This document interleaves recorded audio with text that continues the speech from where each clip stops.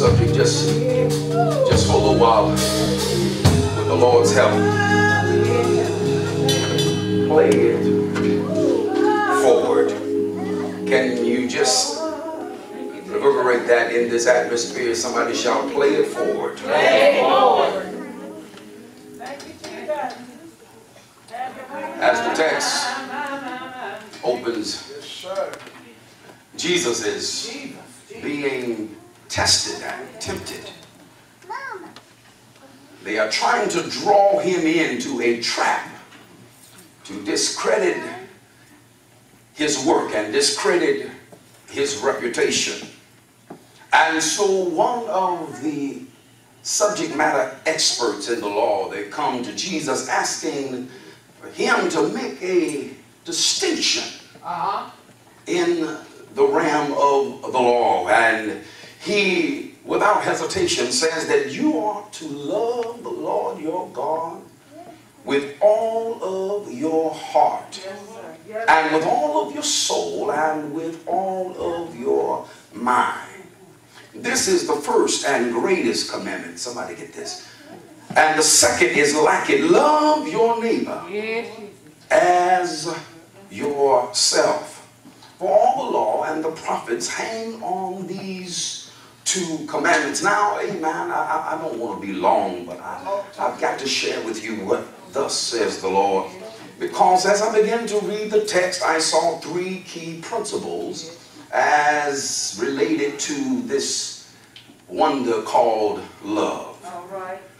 And key principle number one shares with us, amen, that love is a choice. Amen. Yes, sir. And the decision to love is demonstrated by our willingness to serve. Come on, sir. Come on, sir. Now, I need to share with you that this is a fundamental principle of human relationships and the wisdom of Jesus, the master teacher. Yes, Jesus is asked, teacher, which is the greatest in the commandment of the law? And Jesus replied, he says, love the Lord thy God with all your heart, your soul, and your mind.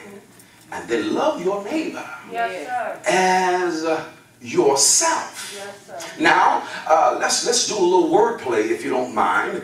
Let's exchange the word love for serve. All right. All right. All right. Because one of the things you must understand is that love, and I shared this with you on last week, love is more than a feeling. All right. Yes, sir. Yes, sir. Love is what you do. Amen. Yes, sir. Don't tell me you love me, but can't be there when I need you.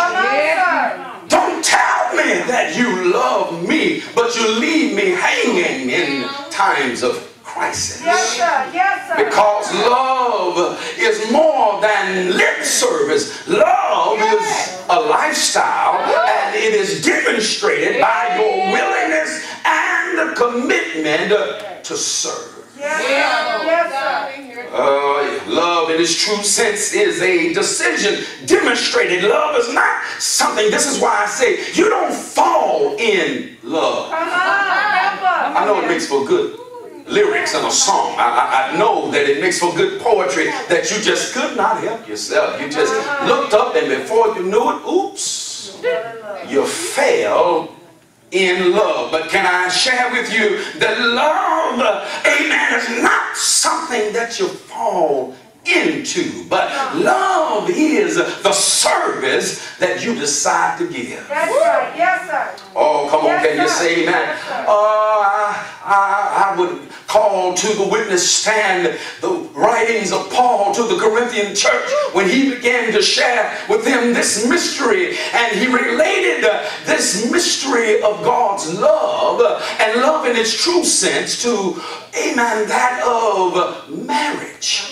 And he says to the husbands, he says, husbands, love your wives. Yes, sir. Now that does not mean that you're going to always be happy about it. Right, right. Come on. That does not mean that you're going to always fall over yourself to do it. But God says that I want you to love, to intentionally demonstrate your affection passion by your service. Yes, sir. Yes, Oh, come on, can you say amen? Amen. And so, people of God, you've got to understand, amen, that is what God is calling for us, amen, to do. He's calling us to walk in this principle of love. And love is demonstrated in your willingness to serve. That's right. That's Can you right. say amen? Amen. Pray with me. I'm not going to be too long, just long enough. Right. Because there is a second principle,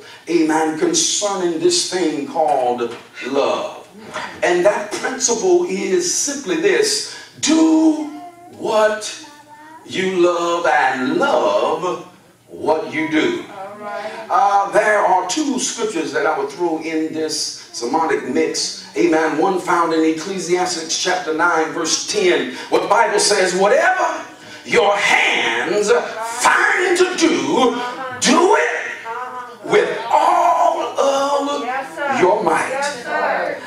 But then there is another scripture I've got to just share, amen, that is found in 1 Corinthians chapter 10 and verse 31, because, amen, Paul begins to write concerning loving what you do, and he says, whatever you do, Yes, sir. do it all for the glory My, of God. my.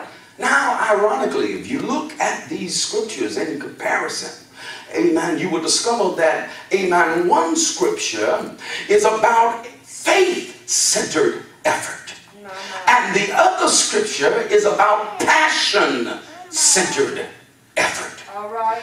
But I want you to know that there is not a conflict of scripture, but a confirmation All right. of scripture. Yes, sir. Because the truth is, faith and passion go together. All right. Oh, come on, can you say amen? Now, let me make some clarification, because you need to understand about passion. Passion is not screaming because you're convinced that you're right. All right. All right. You know, when folk like to argue, they blame it on being passionate. I'm not argumentative, I'm just passionate.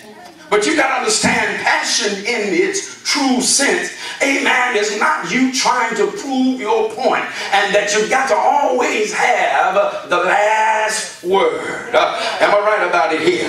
Amen. And on the other hand, you got to understand that, amen, it takes faith to get started, but it takes passion to see it through. My God. Can you say amen?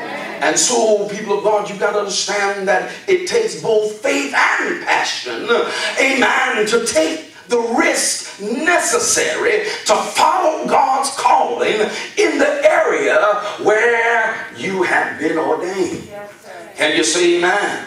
And so, amen, I share with you this principle: do what you love and love what you do. Yes, sir. You've got to, amen, get to the point where you find what you were born to do and then do it as if your life depended on it. Yes, sir. Yes, sir. Oh, are you listening here? Why? Because it is that kind of passion that breeds the kind of endurance and diligence that is necessary to produce excellence.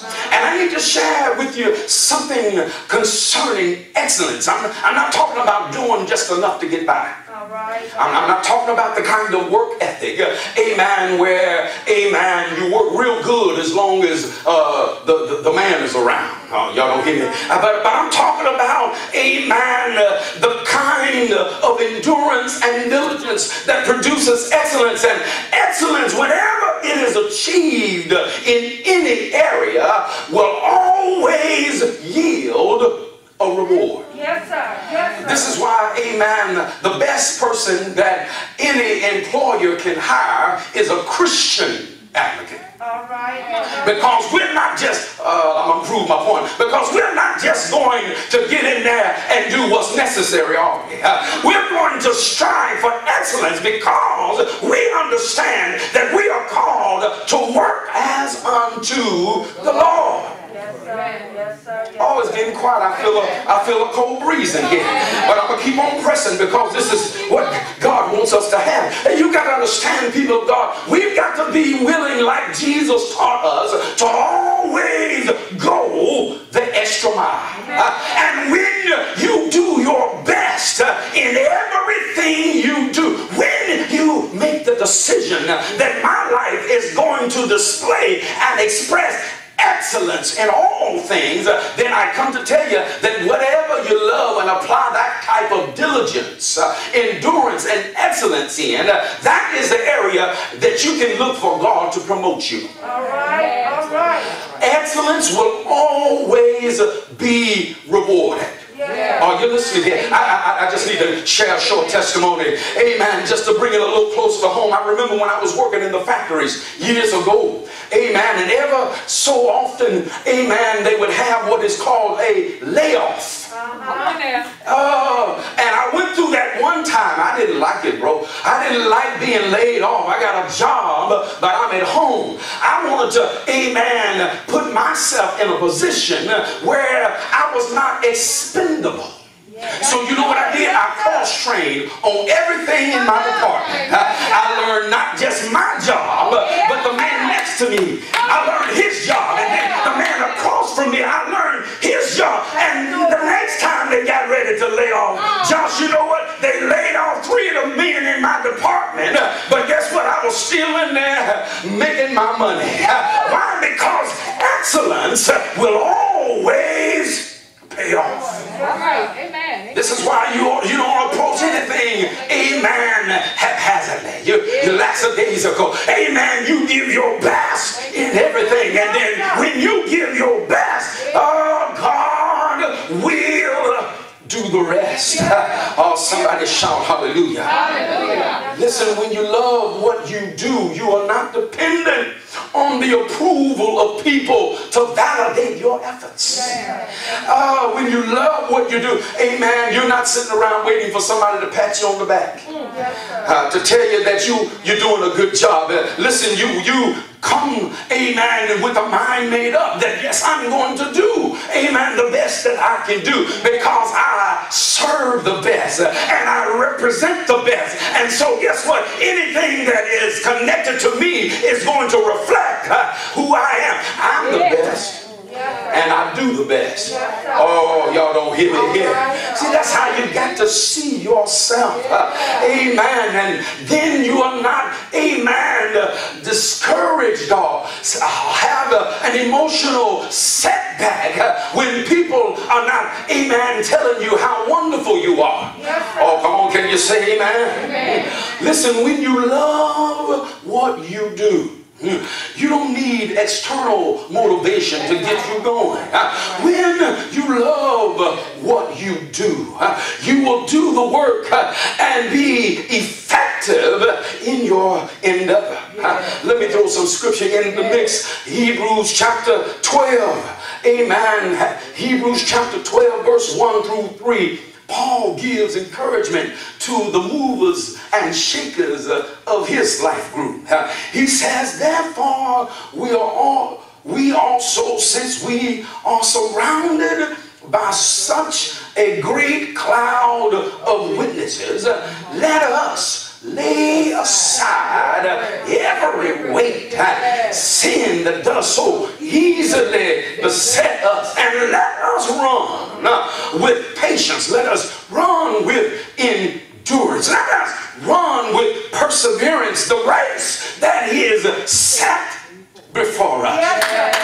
Looking unto Jesus, the author and the finisher of our faith, who for the joy that was set before him endured the cross, despising the shame, and has sat down at the right hand of the throne of God.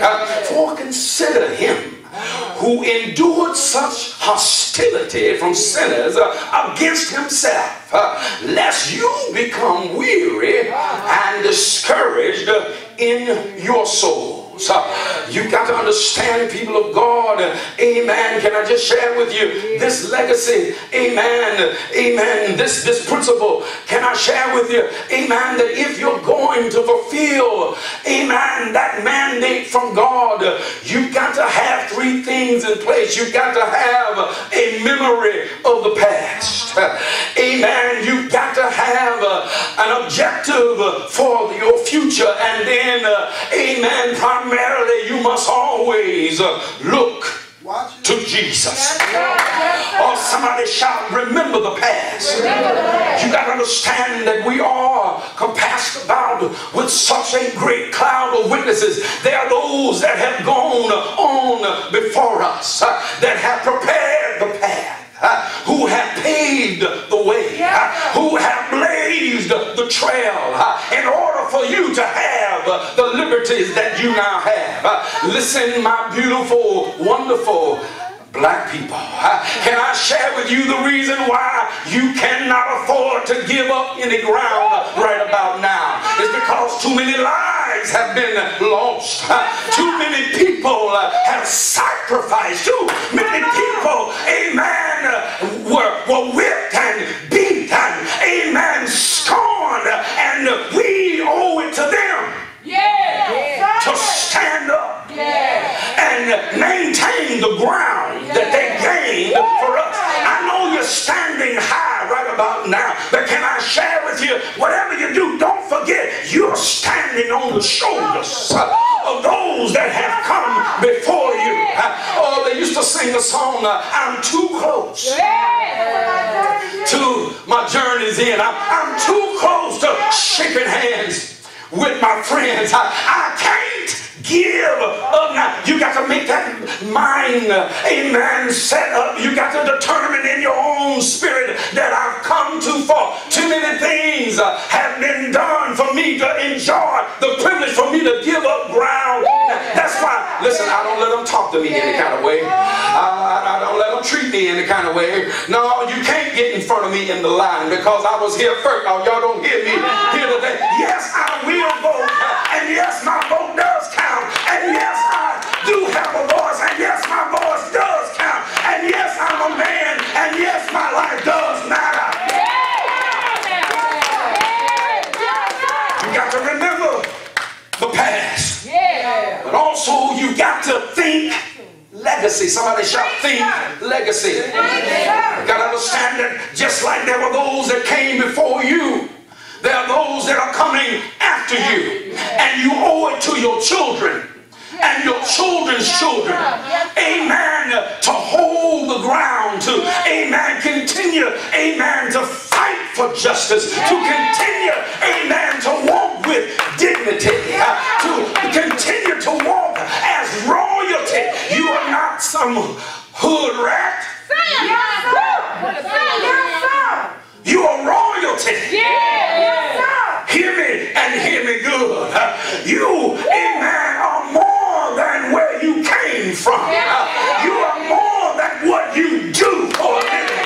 You are the child of the Most High God, and that means, amen, that your life should matter. Oh, come on, can you say amen? And so I do what I do now, not because, amen, I want the applause and accolades of men, but I'm doing what I do now because I've got some children and some grandchildren. And I've got to make sure that this world is better after I've been here than it was before I got here. Y'all don't hear me today. Oh, somebody shout, think legacy. Oh, the Bible says, blessed is the man who leaves an inheritance to his children's children, and the wealth of the wicked is laid up for the just. Listen, what makes you eligible for a wealth transfer is when you leave a legacy worth talking about. Somebody shout, think legacy. And then finally, if you're going to make it work at all, you got to understand, you got to look to Jesus. Oh my God, you got to understand that without God, you can do nothing.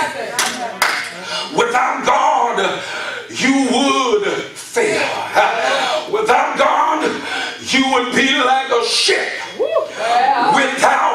myself. But I found out, come on, let's work. I found out that, amen, if you put him first, God will do what you can't do. That's why the Bible says, seek ye first the kingdom of God and his righteousness, and all of these things shall be added unto you. And I need to tell somebody that's been putting God first in the way that you live. Somebody that's been putting God first in your giving. Somebody that's putting God first in the way that you love.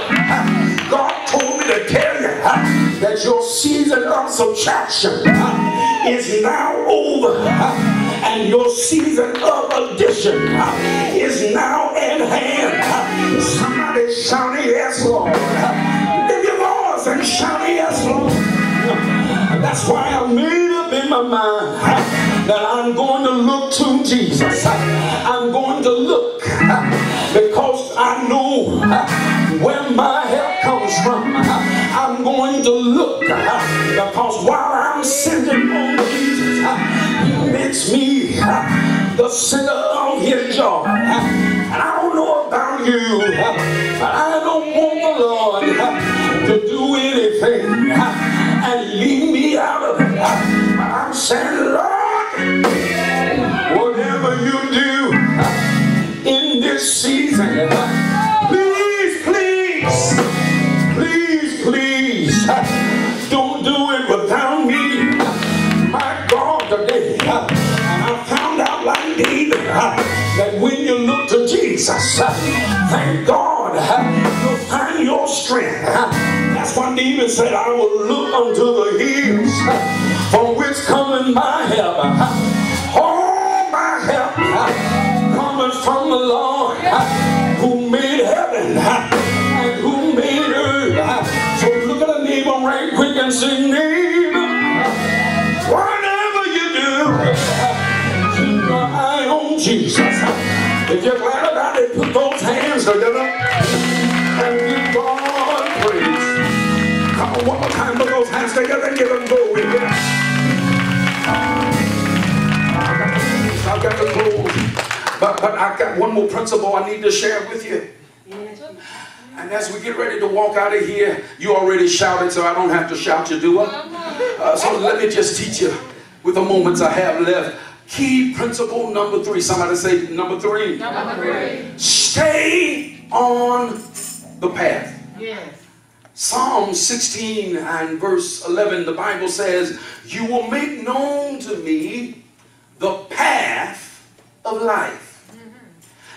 In your presence is the fullness of joy, and in your right hand there are pleasures forevermore. Now listen, I'm leaving you, but listen, you can't leave without this key, because the Bible says that God will make known unto us the path of life. Now, path can be an acronym, meaning, first of all, the path is for trust. Somebody shout trust. Trust. You got to have trust in your character. Listen, there is now a lesson that I got to share with you, because many times if we're not careful, we can automatically give trust when trust has not been earned. But I found out that whenever you give something that was not earned, it will not be appreciated. Never give your trust until you see that a person is worthy of trust. They got to be trustworthy. That's right. That's right. Yes, sir. To have your trust. And so the T in the path is for trust. But then humility, amen, is what is connected with the H. Humility means to stay grounded, to never forget where you came from. You ever seen somebody that as soon as they get a position, as soon as they get a title, they lose their everlasting mind? They can't handle power, but you got to understand that if you cannot handle power, you won't have it long. Oh, come on, can you say amen? This is why we must practice humility. But then the E in the past stands for embrace. Somebody shout embrace. Embrace. That means that we have to learn how to change when change is necessary.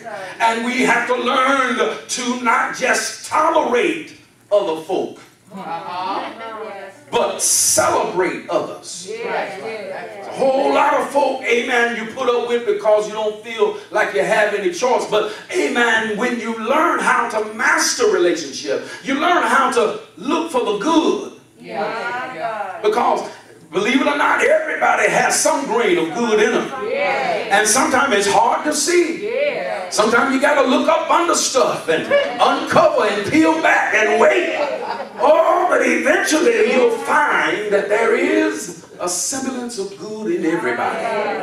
And when you see it, celebrate it. The P in the path is for passion, meaning that we've got to maintain a strong work ethic. Come on, can you say amen? Oh, I'm born of Jesus, but I got to teach them while I got their attention. Then the A in the path is for attitude. Somebody shout attitude. In other words, you've got to be positive. Amen. I can hear my mother, amen, in her wisdom saying you can draw more flies with honey than you can with vinegar. Listen, it's just nice to be nice. Amen. And if you want positive things to happen in your life, you've got to be the seed that yields that kind of harvest. In other words, if you want it, you've got to first be it. Oh, somebody say amen. Then the T in the path is for being a team player. Listen, in the day wherein we live more than ever before, we have to understand that we are in this thing together. You can walk with me now. We are in this thing called life together. And the truth is, amen, you are your brother's keeper. And we've got to do what we must do. Not just for ourselves, but not just for our family, but understand that we are part of a community. Can you say amen? And so as a team player, you proactively share good ideas. If you can help somebody, it is your obligation. It is your duty.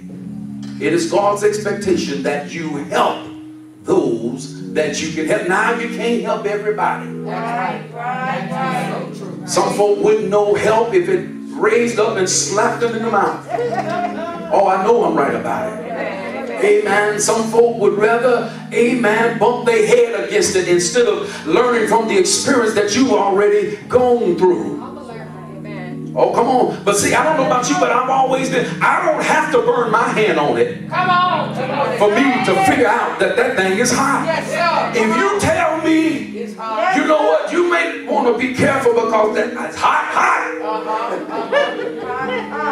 Then I don't have to be foolish enough to go, no, I don't know if it's hot or not. You've got to learn from the wisdom of those who know better. Can you say amen? And then last, not least, H stands for honesty.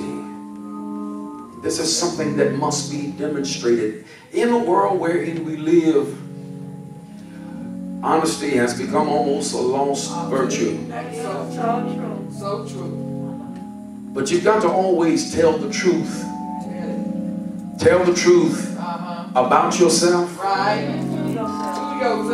To yourself, to others, and to others about yourself. That's good. That's good. Come on, can you say amen? Amen. And if you will stay on the path, My God. then what you will discover is that that path causes you to be eligible for the fullness of joy. When you stay on the path. Jesus said it like this. He says, straight is the way, narrow is the way. That's what it says. You got to understand that when you walk circumspectly, when you walk with reverence to the God who has made you, that God begins to give you some advantages that others can never have privy of. That's true. Father God, I pray now in the name of Jesus, Father, that we as your people would begin to represent you, that we would love others as you have loved us. Give us the power to play it forward. Father, as you have forgiven us, give us now the grace to forgive others. As you have so entreated us, even as you have so waited on us while we were doing what we wanted to do, how we wanted to do it. God, give us now the grace to wait on the development of those that you have placed in our lives. Some of us are farther along than others. But Father, let us not look with condemnation to those who have not reached where we are. But help us to love like you love. This is our prayer in Jesus' name. And for your sake we pray. And let the redeemed of the Lord shout, Amen. Amen.